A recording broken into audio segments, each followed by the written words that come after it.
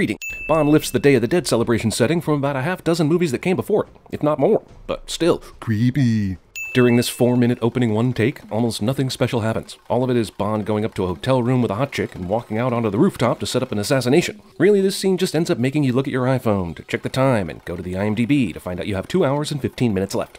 Some basic gunfire and a minor explosion cause this entire building to come down. Somewhere in this fictional universe, a Mexico City citizen is making his own version of the loose change video.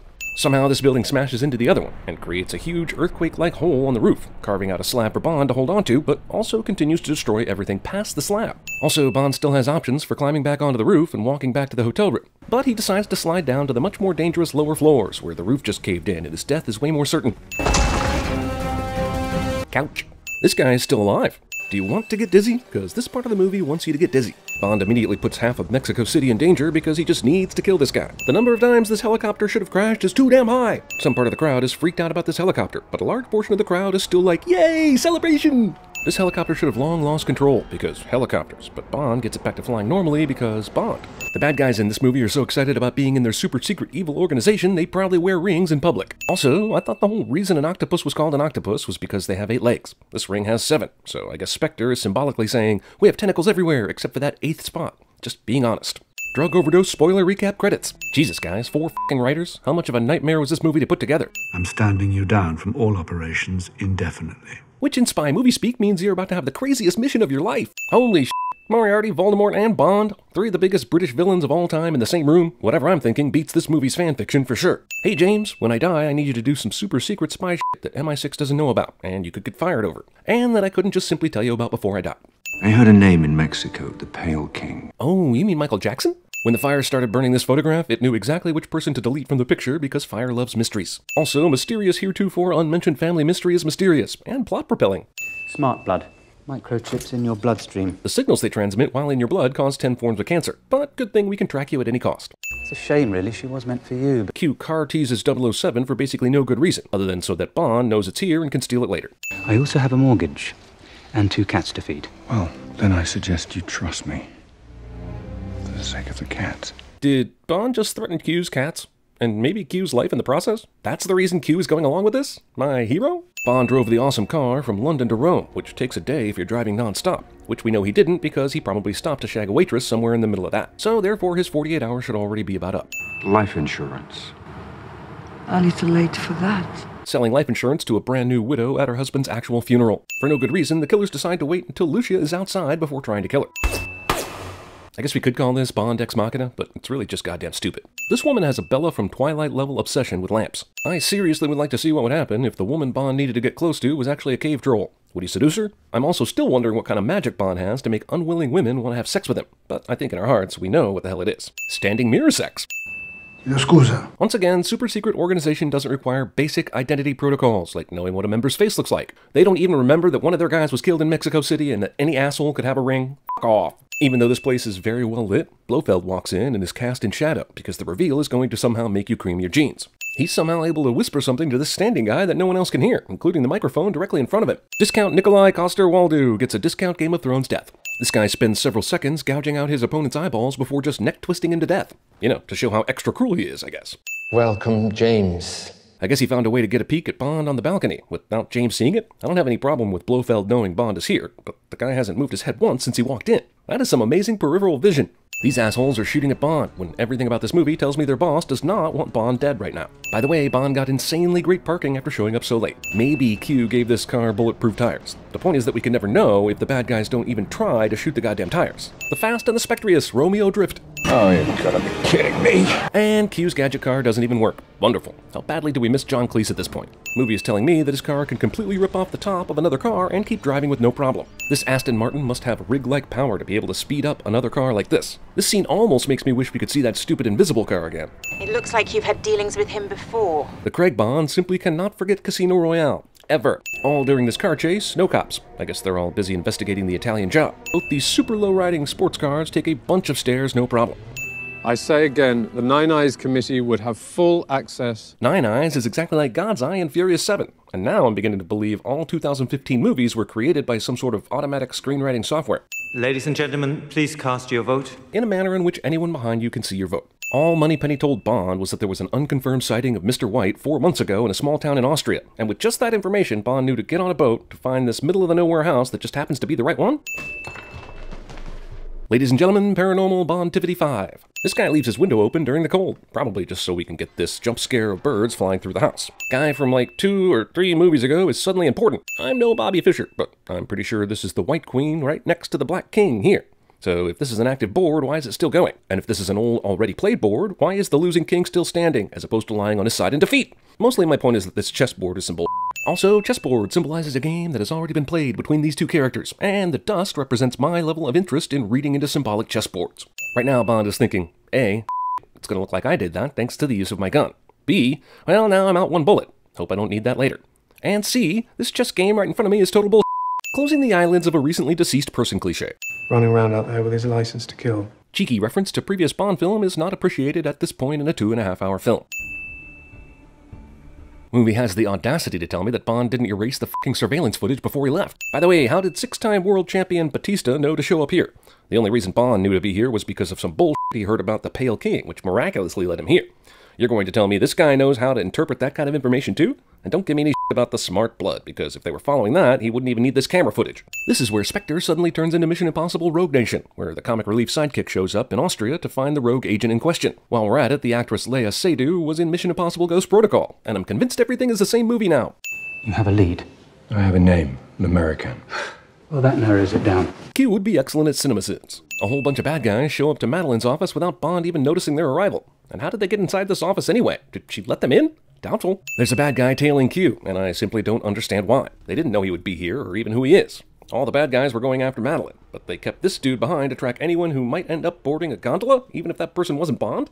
DNA analysis of the ring should also show Bond, but maybe Bond never leaves DNA anywhere. As Bond's incredibly stupid stunt is about to prove, this easily could have killed Madeline, but f*** it. This bullshit is the most Pierce Brosnan-esque the Daniel Craig Bond movies have ever gotten.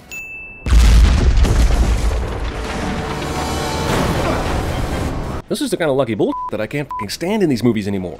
Did it cross your mind that you led them to me? Madeline is 100% f***ing correct. Batista is a horror movie villain. It seems they were all part of one organization. Le Chiffre, Quantum, Sciarra, your friend Mr. Silver. Movie makes half-assed attempt to link all previous Daniel Craig Bond movies together. This organization, do you know what it's called? No. Spectre. Roll credits. Also, do you mean the Syndicate? Actually, you probably mean Spectre. God, man, 2015 movies were confusing. And Bond, you have to find L'American. Why does Q remind Bond of that when that is the whole reason Bond is out here? And now I'm going to bed. But it's still light outside. James Bond awakes in the middle of the night to a mouse on the hotel room floor, and his first response is to reach for his weapon. I mean, what? You're gonna shoot a mouse as opposed to just watching it or calling the front desk? A fucking mouse, probably on rental from Cinderella, shows Bond where the secret room is. When did the drunk passed out Madeline get into her nightgown? God damn it, are we really going back to Bond Morning Vesper? That shit was stretched thin 2 movies ago. I'm coming with you. No, you're not. I'm coming with you, no you're not, cliché. But I want to understand what happened to my father. Bond allows Madeline to tag along because of this week's sauce, plus because she's the female lead and Bond hasn't banged her yet. This isn't over yet. Do you think this Moneypenny actress is like, I'm supposed to fucking glare? That's it? I mean, she had more lines last movie, right? I think we'll skip hand-to-hand combat. And go straight to sex. I mean, an external train establishing shot. Who said sex? I think it was you, dude, not me. He's on his own. Like, I think maybe half the Bond movies, Bond's bosses desert him and leave him on his own. Well, it only took a day, but after Madeline couldn't stand Bond, she now officially wants to f*** him. Also, where did they get these clothes? Did they stop by a store before they left the hotel? Hey, we're going to be on a train, better look sharp for a couple hours. Also, damn, this movie is super long. I think creatively they could have left out the whole Rogue Bond storyline and cut about 15 minutes from this monstrosity. May I get you an aperitif? I'm not sure. It gets me into trouble. Makes me do crazy things. So, yes then? I mean, you were drunk as f*** last night at the L'American hotel room. One drink here isn't likely going to be much of a problem, is it? Your drinks, sir. God damn, that's the fastest f***ing bartender ever, considering they only ordered less than a minute ago. Man, what would Bond do without these tell-all reflective surfaces that magically show up before the bad guy does? And yet again, bad guy takes all the surprise out of his showing up here and doesn't just calmly shoot Bond in the back of the head, and doesn't appear to even have a gun on him. I guess it's because he's Batista, right? That's not even mentioning how they knew he was on this train. But since the movie wants me to think Spectre is more omnipotent than Batman, I'm guessing that's the reason.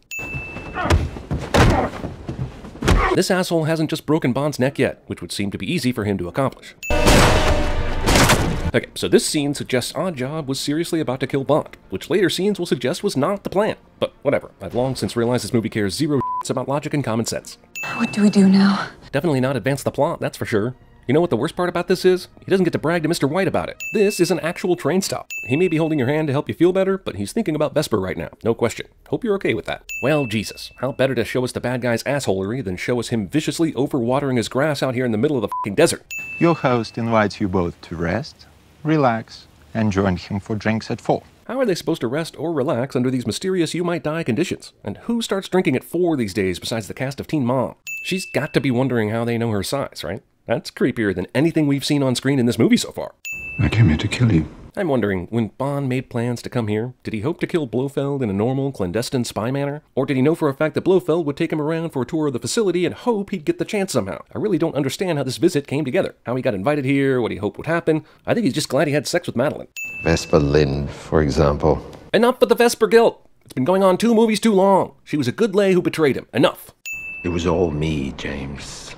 It's always been me, the author of all your pain. I organized all the previous 4 movies' events to nearly kill you but leave you alive just to make this 5th movie reveal an extra big whammy. If this shot of a lizard on a window enhanced your enjoyment of this James Bond movie, please raise your hand. For all the genius these bad guys possess, they have never found a way to make restraints that prevent spies from breaking out of them. More importantly, this guy's plan, spanning the last 4 movies and this one, culminates in strapping James Bond to a high-tech computer chair to see inside his mind? The f***? But did you know that it was my father who helped him through this difficult time? I think when I heard this, I nearly choked on my 3rd box of Raisinets, because Bond officially steals a plot point from Austin Powers' Goldmember, where we find out Austin and Dr. Evil are brothers. Art imitates the art that was parodying it. The man inside your head is Ernst Stavro Blofeld. How dramatic! Does Bond even know what that name means? It means a lot to Bond fans, I guess, but it's peculiar as to why Blofeld felt this needed to be a dramatic moment. None of the guards notice Madeline reaching down where the restraints are, and Blofeld is apparently enthralled with and distracted by his computer for some reason. By the way, it makes almost no sense this watch explodes. Remember, when Q gave him this was before Bond threatened Q's cats, and he was expected to stay in London with no mission to go on, so why give him a watch that explodes? Tons of gunmen behind, and later in front of Bond, and none of them can hit. As per usual, the bad guy's facility has a load of gas tanks that have one-shot explosion capabilities. It's not over yet. Movie delights in giving me horrible news about this movie's runtime. Don't tell me it's London, don't tell me it's... Ah, damn it. You're saying goodbye. Yes. I think I figured out this 2.5-hour movie's biggest problem. It's 2.5 hours long! Even though I know the bad guys have this amazing tracking technology, I still wish I could see it in action, so it would explain how they're able to time out a crash like this. Look, if hooding and capturing James Bond was your goal, couldn't you have done that back when he was strapped to the medical chair? Or at least done it better? The bad guys go back to look for M, and here's some ridiculous bullshit that just makes me angry. First off, M needed to crawl over to the driver's side to get out, because his door was too close to the wall to open, so he clearly had no time to do this without getting caught. Their backs were turned for only a few seconds, and he would have had to run down this long-ass tunnel to escape. Second off, why wasn't anyone standing by the car to make sure this didn't happen? Why did they need 2 guys just to open the back of the truck? I'm adding 5 cents more for this because I am totally certain of how much bullshit it is. Move! Once again, bad guys are so horrible that Bond is amazing by default. Bond knows now this is a trap, but still continues following the arrows because he's hopelessly cocky or hopelessly curious, but not smart.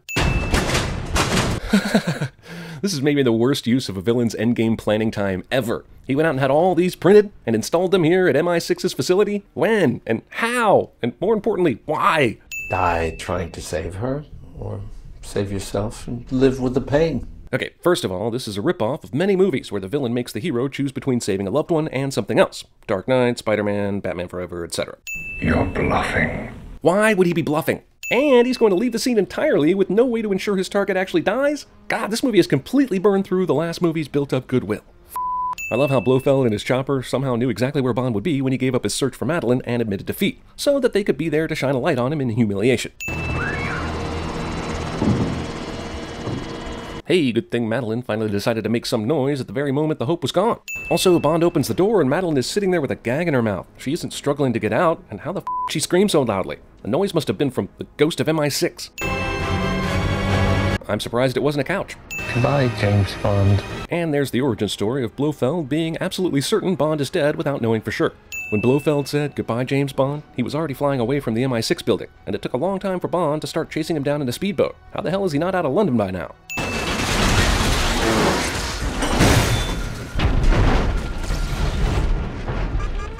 Blofeld survives this. Bond, who knows there are future sequels in the balance, decides not to assassinate Blofeld and instead arrest him, as though Bond is a morally driven hero or something.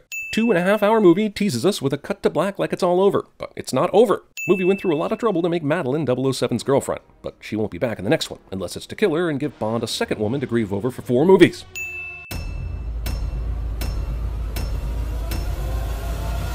Here comes the champion, but takes the kick to the midsection. The king's in trouble. He hits it, Bowman. King Booker up high. The king's not down.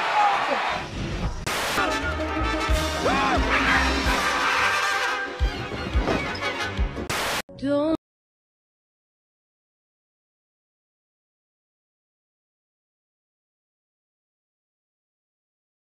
Did it cross your mind that you led them to me?